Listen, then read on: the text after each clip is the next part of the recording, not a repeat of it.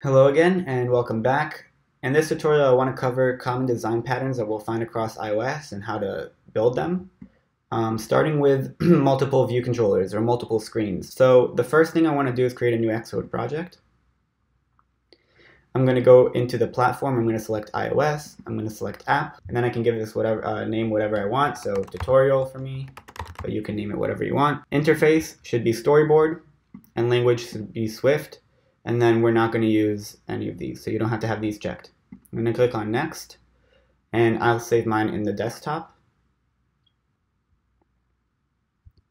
Okay, cool. So now we have our view controller class, and we also have it in our storyboard. Now, I showed you last time how to rename this view controller by going to here, changing the class name, changing the file name, and then changing it in the storyboard. But there's a shortcut for this that works most of the time. Sometimes it can be a little buggy. But if you right-click on the class name, click on Refactor, and then Rename. And then you can select what you want to rename. So I'm going to rename the one in the storyboard. I'm going to rename the file, and I'm actually going to also rename this comment as well.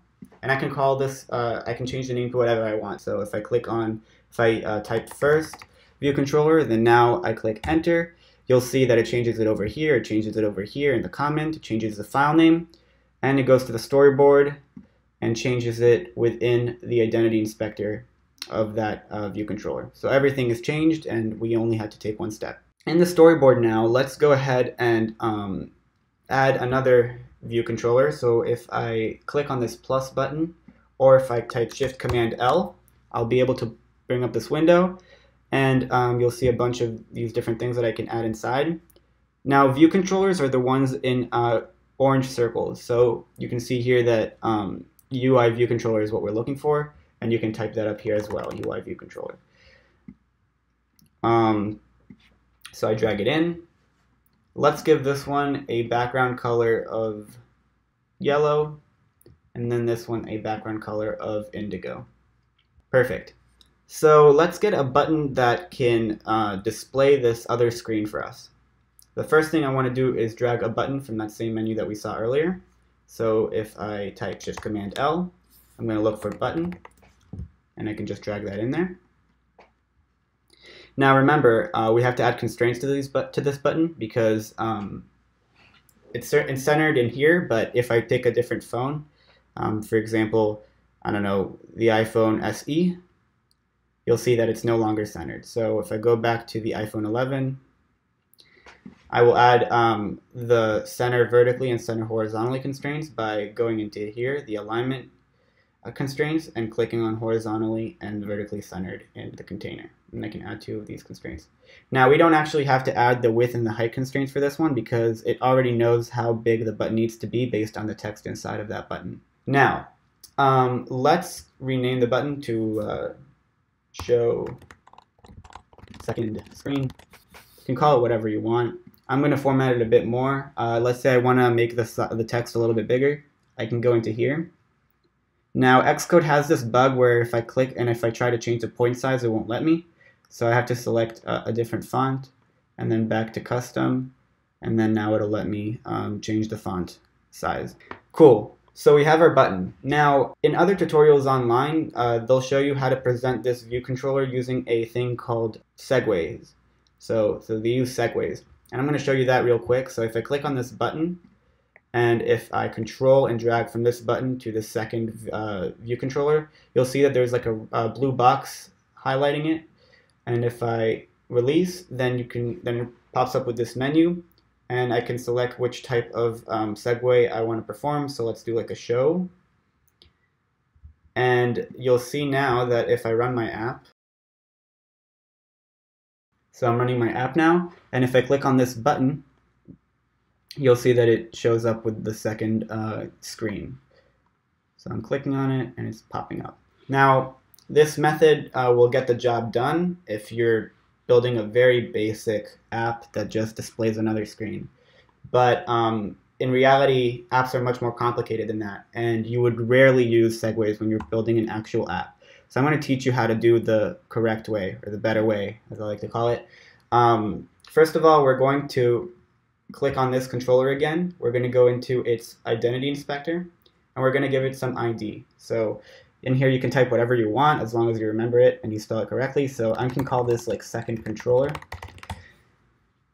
As long as I spell it here and encode correctly, then it will be fine. Now let's go ahead and open this storyboard in a new window. So I'm Option and I'm clicking on the file. Option clicking on the file opens it in a new window for me. It might be something else for you. Again, you can change that in preferences and then into navigation, and then optional navigation is use a separate window. I'm going to go back into my code for my first view controller, and I'm going to create a link between this button and my view controller.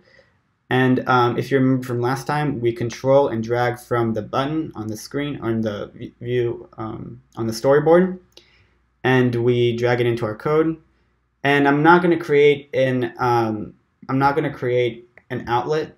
I'm not going to like store it as in a variable because we don't actually need to store it in a variable. We just need to have something happen when we tap on this button. So I'm just going to put it into here, and I'm going to create an action, and I can call this action whatever I want. So I'll call it did tap button connect. And now we're going to have to create this new controller. So in Swift, you can have multiple instances of the same view controller, and that can get a little confusing. Like I can create multiple copies of this view controller. So we're going to create one copy here. I'm going to say let second controller. And how would I go about creating this copy? First, we would need to access the storyboard that it's located in. So I can do UI storyboard, name and bundle. And so the name of our storyboard is main. You can see that in here in the left side where my cursor is. The name is main. The bundle is nil. It almost always will be nil. Now this is creating a new storyboard for me. And from this storyboard, whoops, I'm going to rename this variable to storyboard. From this storyboard, I can do storyboard.instantiate view controller with identifier, and I'm going to bind this to a variable. I'm going to say this is the second controller. And the identifier is the identifier that we gave it in the storyboard. So if I, again, click on this controller into its identity inspector, this is the identifier, the storyboard ID. I'm going to copy and paste it in here. And so that created that view controller for us. And then I'm going to present it. So for this, I'm going to do self.present, and you'll see that there's a method here, present. If I click on it, then I put in the view controller to present, and that is our second controller. Do we want to present it in an animated fashion? We do, so I'm going to put true. And then we'll cover closures in the future, but for now just put nil in here. I'm going to run this app, and if I click on this button, you'll see that it shows the controller again. Notice that we deleted that segue, so it's using the code now to show the controller. Now, what is the benefit of this method? So we actually get to do stuff with this controller before we present it. So that's why we prefer using this method when we present controllers. So for example, let's say I wanted to change the background color before I presented this view controller. So first of all, we would have to do second controller.load view if needed. And then we're going to do second controller.view.background color, and we can set it to, like, let's do system red. If I click on it, it's a red view controller. So we kind of got the chance to edit it before we presented it, which is very useful. Okay, now let's imagine that we want to do more than just set this background color to red. We want to customize it a little bit more. So I'm going to go back to my storyboard. I'm going to add, I don't know, some label. And we'll have one for like your first name. I'm going to set the background color, or like the text color, to, let's do white. And I'll put here my first name. And then I also want to have a last name. So I'm going to put in last name. I'm going to make it also white. Let's edit this font a bit to make it look better. So I'm going to set it as a bold, and I'll increase the size a bit. Okay. Similar to the button, this iOS already knows how big this needs to be. So we can just set X and Y constraints. So I'm going to align the center vertically and horizontally. And then over here, I'm going to have this last name, and it's going to be right underneath it. So I'm going to add this Y constraint. I'm going to make it, I don't know, let's say 8 from the top. And if you notice, there's red on the sides. It doesn't know where it needs to be on the X axis. So we're going to add some horizontal constraints. I'm going to center it horizontally in the container. Perfect. So now we have this first name and last name. And then I'm going to, let's say I want to run my app now. So if I run my app, you'll notice that we have our first name and last name. Our background is still red, which is good. But we can't really set it. Like, how are we going to set this first name and last name before we present the controller? So, I mean, if I went like here, I mean, I have no way of setting it because right now this is just a generic like UI view controller. If I went and like tried to set the label of, first name, like, there's no such thing as like a first name. So we're going to have to create a class for this controller. So let's go ahead and do that. So I'm going to right click on this folder. I'm going to create a new file. And then Swift has templates, so we can use Cocoa Touch class.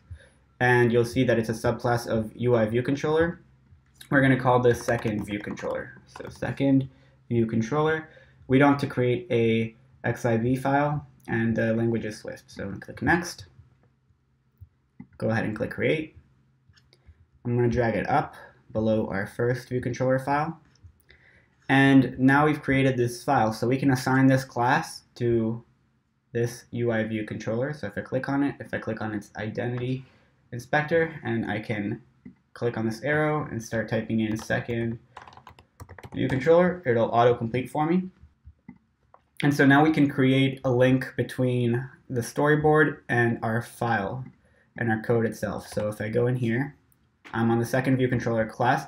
So here's the thing. Let's imagine that I want to create this link from this button to this file, right?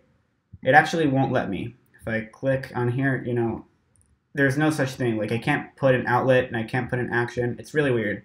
So what I can do is if I link this controller to this class, like if I set this one, make sure that the class corresponds to this class and code, then I can link these items. So I can link it and I can insert an outlet. So we're going to call this first name label. Same for the second.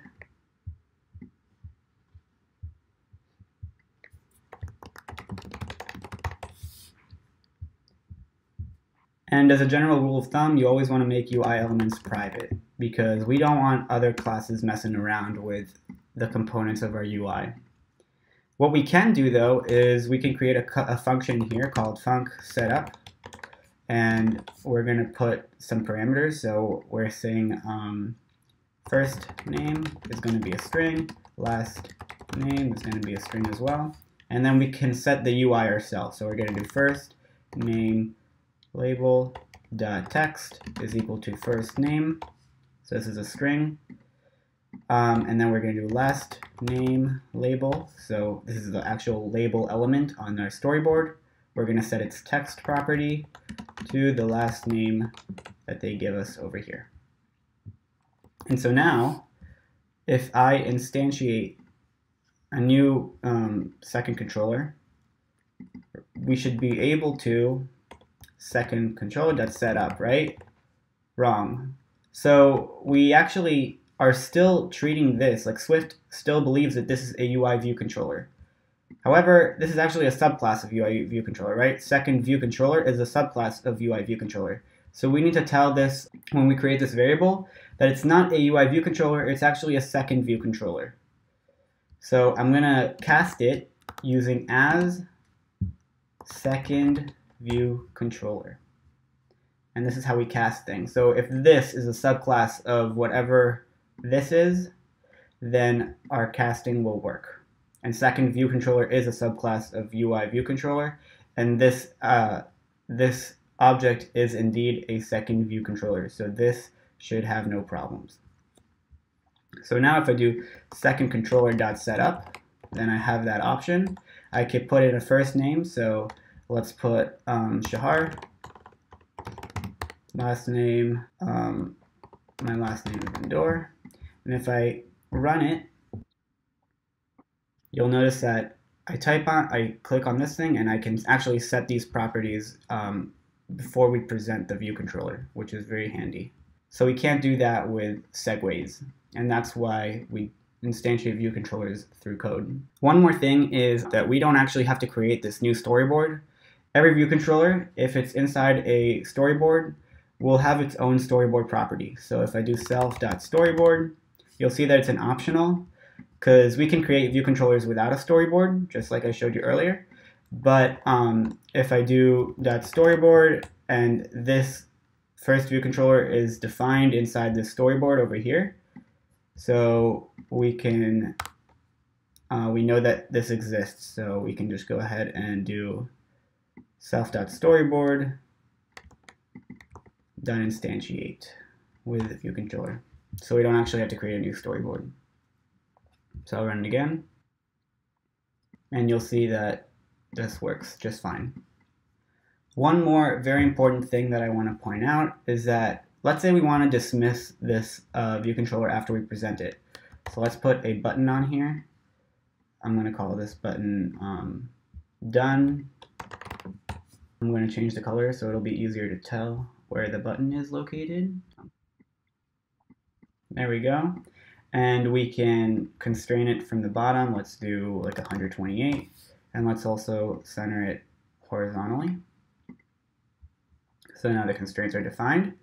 And I'm going to, in the second view controller, because this button is now located in the second view controller, I'm going to create an action for when this button is tapped. So I'm going to go into here, control and drag into my code, and then I can put in dismiss or done button tapped.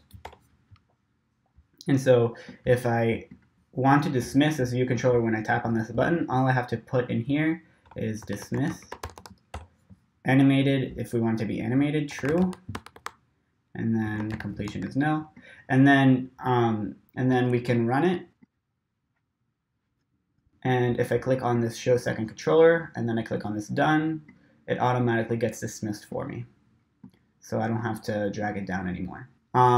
One more thing I want to point out is, let's say I don't want to enable them to pull down on this controller once I present it. I don't want them to be able to dismiss it this way. So I can go into the view did load, or anywhere really, and type self.isModal in presentation and set that to true. And when I run this, you'll notice that I can't pull it down anymore. It doesn't let me. But I can tap this done button to dismiss it. Perfect. And yeah, that's pretty much all I have for you today. Thanks for watching, and please DM me if you have any questions.